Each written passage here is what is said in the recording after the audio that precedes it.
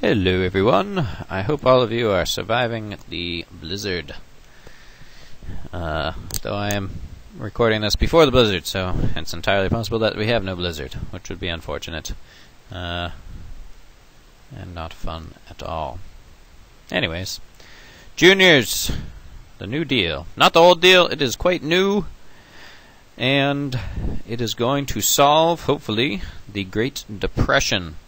Not everyone approves of it, as you can see from this picture of Franklin Delano Roosevelt signing into action some legislation.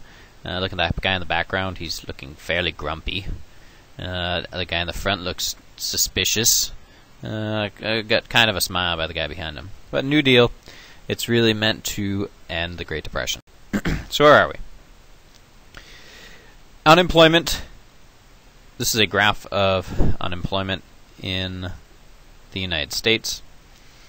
So starting in 1929, where we have the crash of the stock market, unemployment rises very quickly to above 20%. So 1 out of every 5 people in America has no job, nor even an opportunity for a job. So things are going fairly poorly. And so it brings us to the election of 1932. And as you can see, the blue of FDR, Franklin Delano Roosevelt, is overwhelmingly apparent, and he wins in a fairly convincing manner. People are upset with Herbert Hoover, so Roosevelt really wins handily, saying that he's going to make changes. So Franklin Delano Roosevelt becomes President of the United States. If you are counting, which I doubt you are, he's the second Roosevelt, distant cousin of good old Teddy Roosevelt. The Roosevelt family has been a long-standing family in American politics, and he serves in the New York State Senate. He's the Assistant Secretary of the Navy. But 1921, he is stricken by polio, which, if it doesn't kill you, it leaves many of the people that suffer from polio with especially various physical ailments.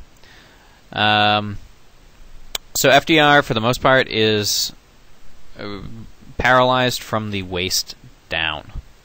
So he survives polio, but he's really left resilient, which helps as a president during a time where resiliency is needed. And this really spells the beginning of power for the Democratic Party.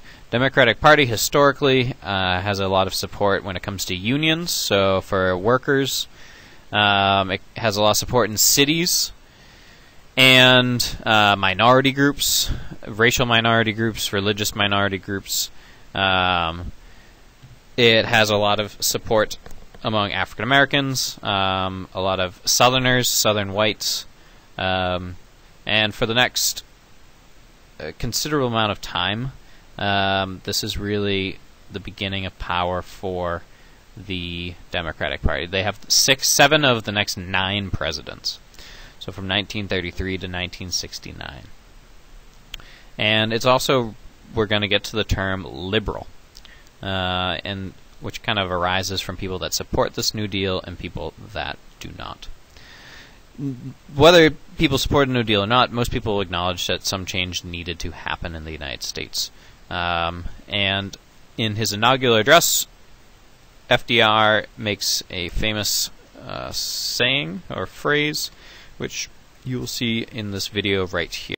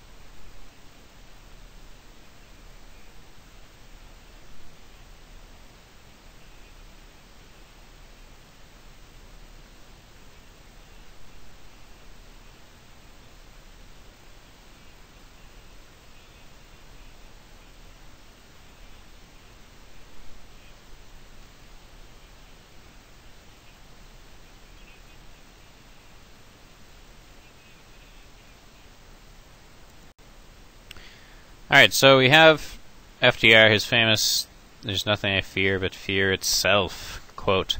And he's acknowledging that there's problems, but there's also things to be happy about. But he's, at the end of his speech for his inauguration, he makes it very clear that he's going to do whatever it takes to make changes. And this is a quote from the end of it. I'm not going to read the whole thing, but if you look at the very bottom, "I shall ask the Congress for one remaining instrument to meet the crisis, broad executive power to wage a war against the emergency, as great as the power that would be given to me if we were in fact invaded by a foreign foe." So he's relating this economic crisis to really, especially if it was a military crisis, if we were invaded by a foreign foe. And he's going to wield this executive power. And we're going to look especially to see if, he had the right to do that or not. So FDR, he comes in and he has this new deal. It's a new deal for the country, is what's going to make the country better. And it's broken down into the 3 R's. The first R is relief. He knows that people don't care about a lot of things. They want food in their bellies and something to do. They want a job. So the relief programs is the first category, and it's really a quick fix. It's a way to get people back on their feet. It's not intended to last long. There are these programs that are really just meant to help people where they are at that moment. The second category of programs that he puts into place are recovery programs. Recovery programs, they are intended to last a bit longer. It's meant to return the economy back to normal levels. So it's whatever programs are going to help bring it back to a time before the Great Depression. And finally, we have reform programs. And reform is meant to change whatever this financial system was to prevent a repeat of the Depression. It's meant to change the way the government, the economy was structured so that something like this Great Depression cannot happen again. And whenever we have class next, we will be looking at different programs that fall under each one of these 3 categories.